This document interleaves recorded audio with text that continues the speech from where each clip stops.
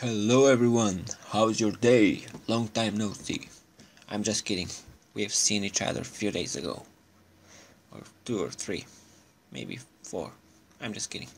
Here is Alex and today we are testing Avast Internet Security 2017 versus a nasty piece of malware.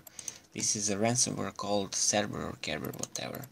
This is a version 4 and it will encrypt your data, and until now there isn't known decryption method yet, so watch out for this piece of malware. And today we are testing Avast Internet Security proactive abilities.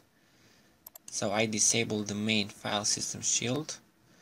So this is a scenario like this piece of malware is brand new, but it isn't. And it's not yet in Avast virus database and blah blah blah. So we will see how behavior shield and sandbox and firewall, how they fight against this piece of malware without the main shield. So I disable it, and as you can see, this is a verified piece of malware detected by 35 out of 58 malware engines. Not detected yet by Komodo, as you can see, Panda, Microsoft, Kingsoft, Super Anti-Spyware, Trend Micro.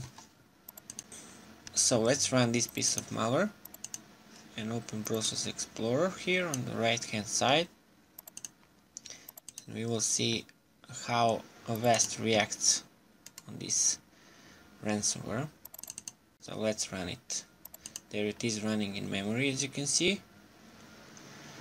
Avast is not responding. There you go. It's behavior shield.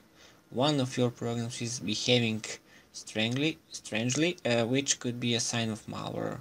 This is a pet. Action to take, fix automatically or ignore. And this is by default, so I will just click OK.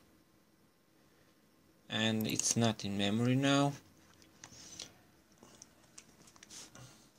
So it looks like Avast blocked this ransomware.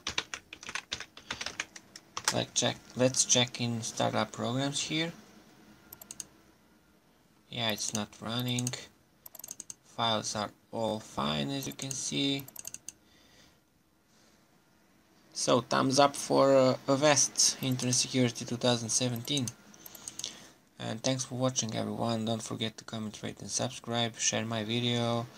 Like it, subscribe if you want to support my videos. And that's it for now. So bye bye.